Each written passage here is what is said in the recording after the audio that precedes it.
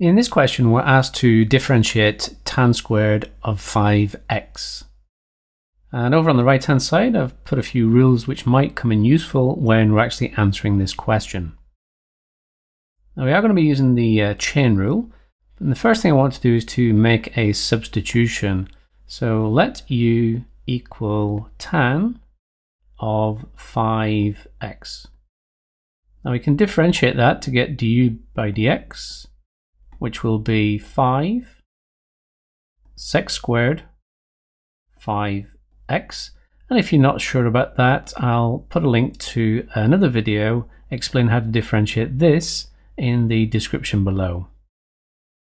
So now what we have that y is equal to u squared. So what I've done here, I've substituted u into here. So u is tan of 5x, and obviously it's a squared term. So dy by du is equal to 2u. Now we're trying to find dy by dx. So dy by dx using the chain rule is dy by du times du by dx. And dy by du is 2u, and we're going to multiply that by du by dx, which is 5 sec squared 5x. Now we can start to simplify a little bit. Well, I've got this 2 and this 5, which makes 10. U, well, that is tan of 5x, so tan 5x. And then we've got sec squared 5x. Now we can simplify a little bit further, so just heading over here, we've still got the 10.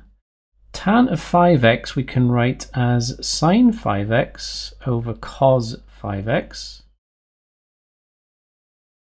And then sec squared 5x, well, that's going to be 1 over cos squared 5x. They're all multiplied.